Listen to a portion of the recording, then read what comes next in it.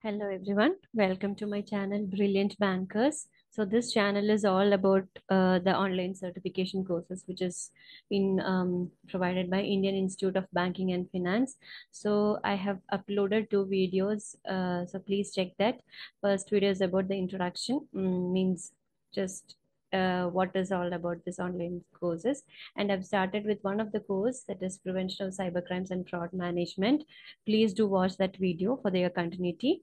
There, I've started with introduction of cybercrimes and what is cybercrime, what are the different types of cybercrimes, kinds of cybercrimes, and we were discussing up to virus attack. Okay, hope you like my video. Please, if you like my video, please like, subscribe, and share for your friends. Okay, so in today's video, we'll start the rest of the kinds of cybercrimes.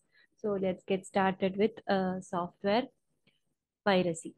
So software piracy is that it is an unauthorized copying or distribution of copyrighted software. So this can be done by copying or downloading, sharing, selling, or installing multiple copies of software into a personal or a work computers. So if you make more copies of the software or install the software more times than the license permits, or upload a software code or to a website so that others can download and use it.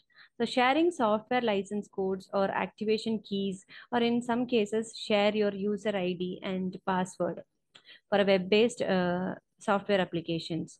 So so in this case you are pirating the software and breaking the law. So this kinds the software piracy includes very variety of kinds of crimes, like including copyright infringement, this and trademark violations, theft of computer, as I said. So all this is being protected by, all this piracy policy is being protected by ICANN, Domains Dispute Resolution Policy. So what is this IANN? This is full form of IANN is it Internet Cooperation for Assigned Names and Numbers. So this cyber squatters, what the cyber squatters do, they use the same identical name which is very popular to the service providers name. They use the same name, and which is very popular and branded name. So for their benefit. So this is what called software piracy. Next is salami attack. So this salami attack is that that's stealing a small amount of money from the customer. So for example, if a bank employee inserting some program into the server's machine, and he's trying to steal a small amount of money from each of the customer, then the customer also will not know if the amount of money, because it is a very small amount of money, right? So he will not notice that if a small amount of money is being steal. So but the bank employee can make a seizable amount of money every month. So he's stealing a small, for example, say 1 rupee, 2 rupee, like that, and he's going on stealing money from each of the customer, then he can make more amount of money. So this is what called salami attack. Next is phishing. Phishing is that it is a type of scam through digital communication. So to obtain some personal information like usernames, passwords, credit card details, like any other confidential information.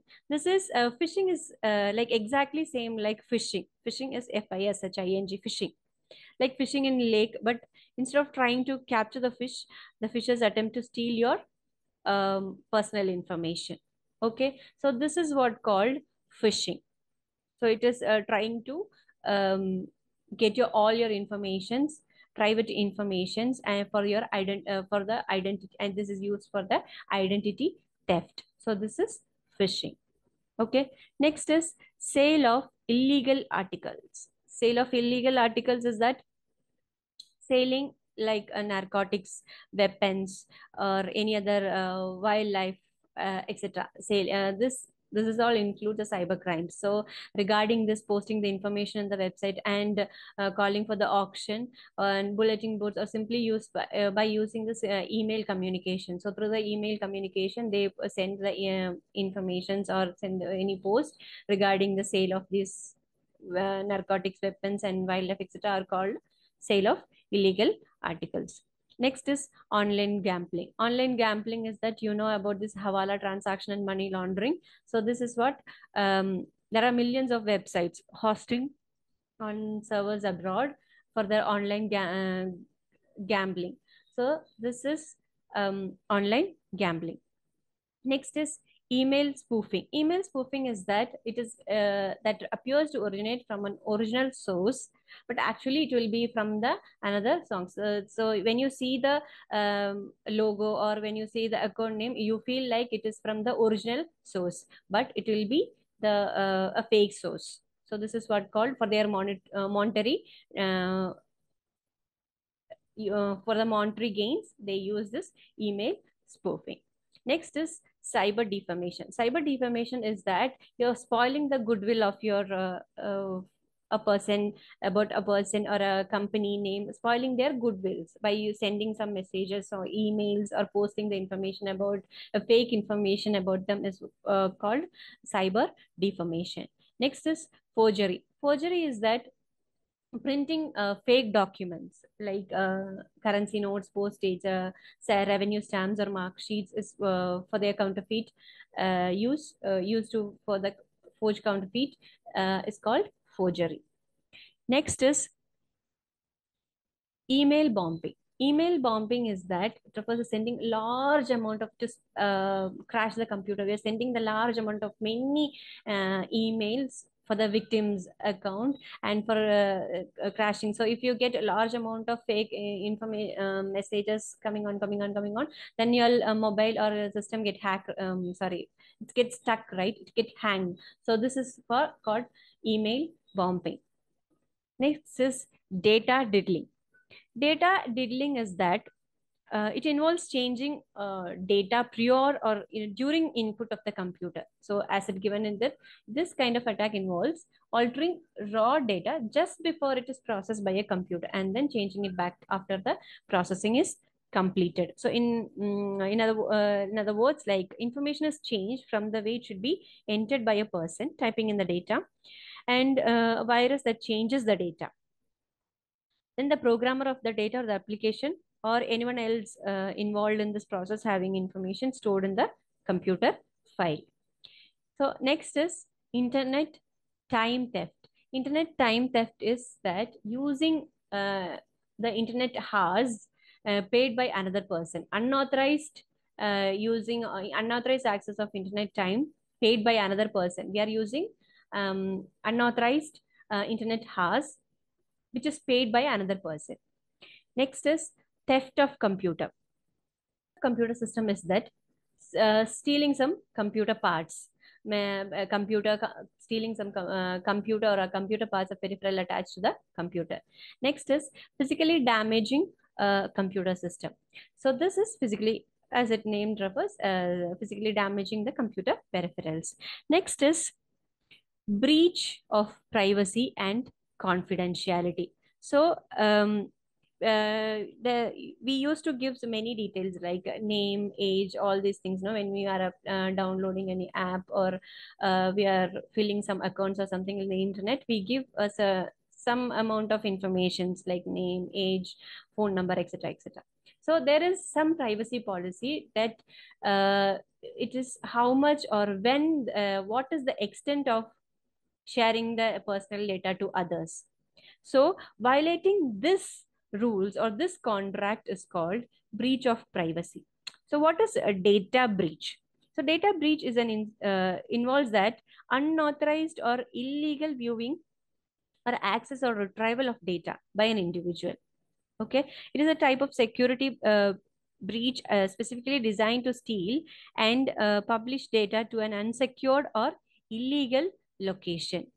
So here, next is confidentiality. Confidentiality means non-disclosure or of information to unauthorized or unwanted person. So in we are selling the data to an unwanted person without the permission of um, uh, the victim or particular person. We are selling their information to others, who's for the unwanted person.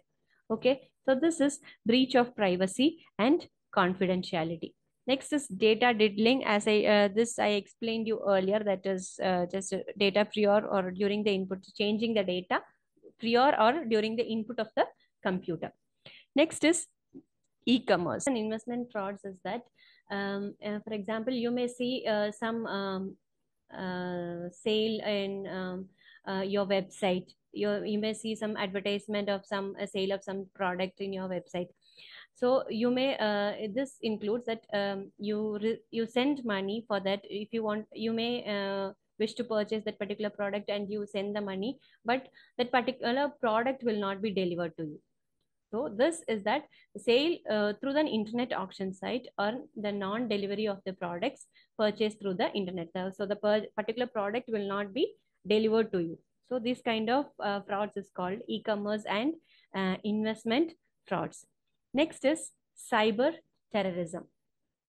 Cyber terrorism is mainly targeted for the military installations, like their power plants, air traffic control, banks, trail traffic control, telecommunication networks are the most likely targets. Then others like police, medical, fire, and rescue system, etc. So this cyber terrorism is very attractive and most popular in recent days. So it is also cheaper also than traditional. This is more cheaper than the traditional terrorist methods. So this cyber terrorism has a potential to affect directly a large number of people, and the list of offense given above is not exhaustive and would also include any other types of offenses that would be committed through the computer or against the computer in the future.